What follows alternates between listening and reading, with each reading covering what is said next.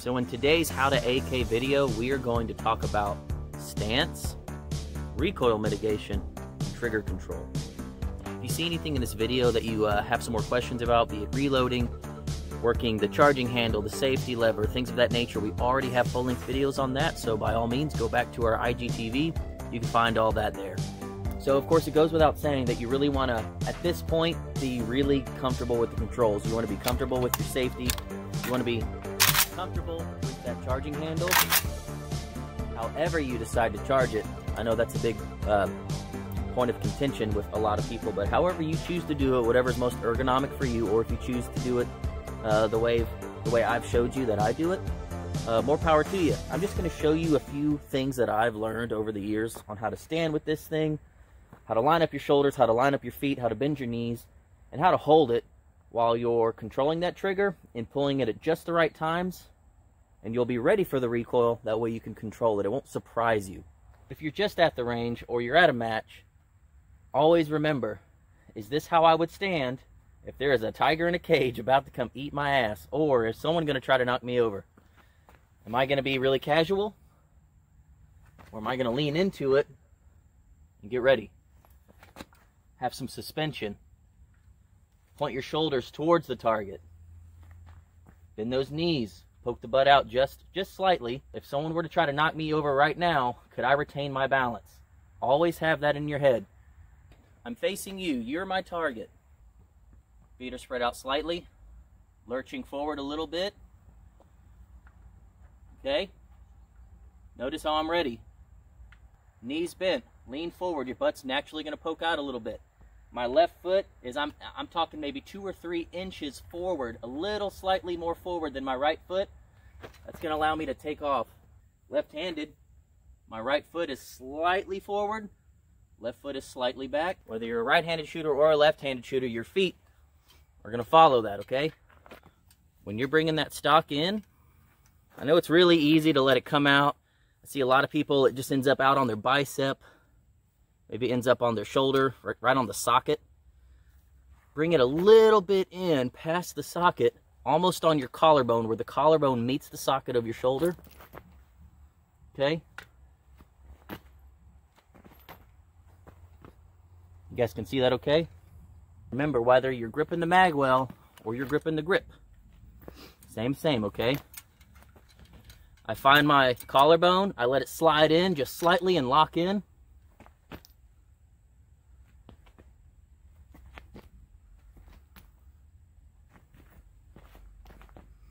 And then back to the magwell grip if that's how you choose to do it.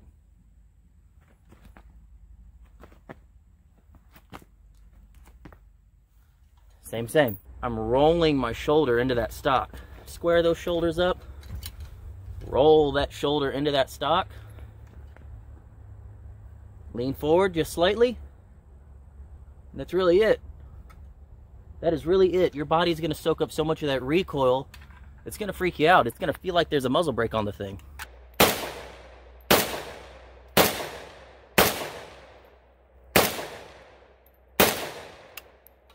But I think you can see from that video, there was a pretty good jump.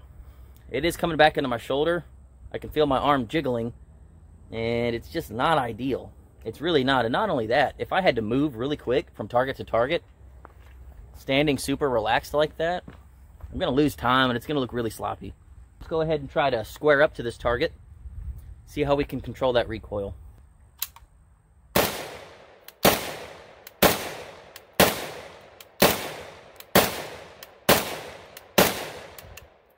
Go to the mag well.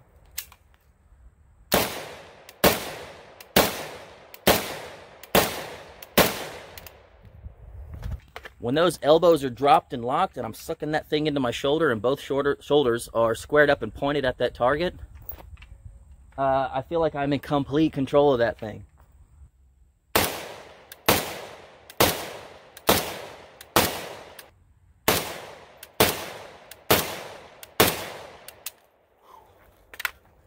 That felt like I had a ton of control.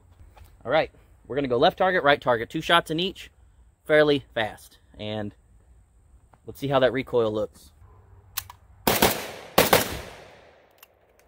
Felt just fine. Let's magwell grip it this time.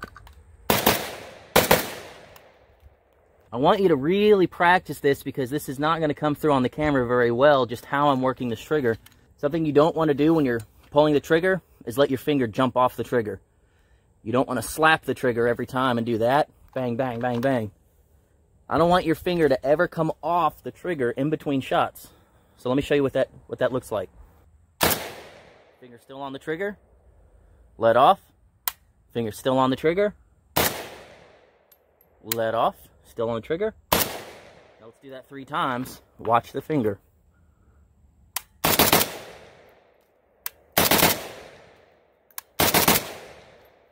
See how the finger never leaves the trigger? There's no other trick to it. That's what I have found to be most repeatable. My finger stays on that trigger while I'm pointed in a safe direction at a target. If I need to squeeze the trigger more than once, the finger stays on, bang, let off, still on the trigger. As soon as I feel that reset, bang, and that's it. And don't try to like jump on that trigger, like letting completely off. The whole time you're doing that, you're letting your finger off and pulling the trigger. Gun's doing this, pulling the sights off. It's going to be a lot easier to stay on target.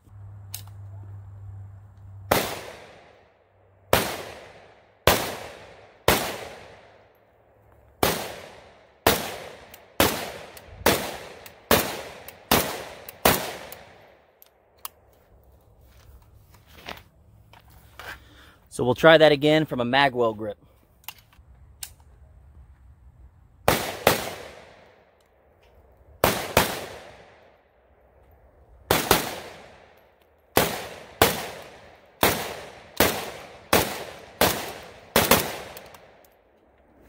That really keeps you on your toes, no pun intended, to really keep heel toeing, keeping those knees bent, and slowly coming across, while also making sure that your sights are on that target.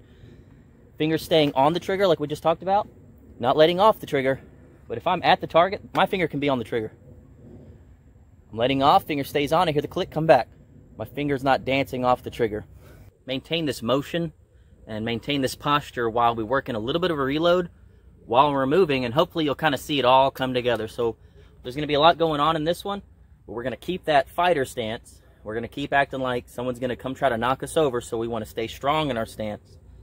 And even while we're reloading, we're going to stay low. We're going to bring that rifle in, keep those elbows bent. We're going to work in the reload. There's another video on that if you want more details on it. Get it back up, lock it in, swing over, bang, bang. So let's see how she goes.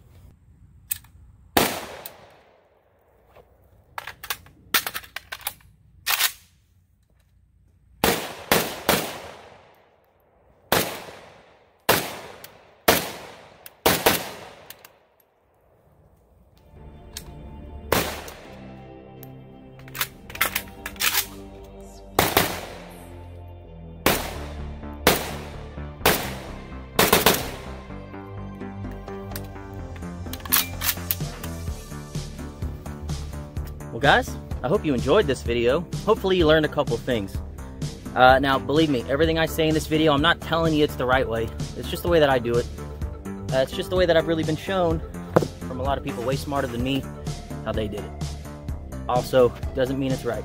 There's tons and tons of trainers out there. A lot of them have come up with ways that really help you run these AKs a lot better than thought you could. So remember, these videos are really intended for beginners. So all the keyboard commandos that train all the time, save it. I know, you're way better than me. I totally get it. I know I'm doing everything wrong.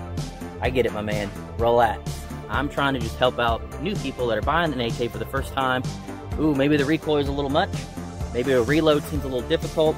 Maybe they're totally, this safety seems totally foreign, and having a reciprocating charging handle is totally foreign to them.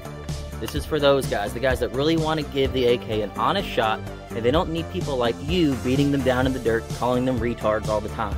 So, again, this video is it's intended for beginners. People that are honestly interested in how to run this thing a little bit better. I'm no professional. I just shoot them all the time. People ask me all the time, so I thought, hey, we'll make some videos and try to help some people out. I hope this does help you out.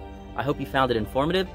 Please, if you enjoyed the video, let me know in the comments below. Give us a like, give us a follow, tell your friends that maybe are asking you the same questions, and maybe you can point them towards these videos, and Hell, maybe they'll start dry firing in their underwear and their tube socks, making their wife super happy in the living room. Let us know what you want to see next, guys. We'll see you next time.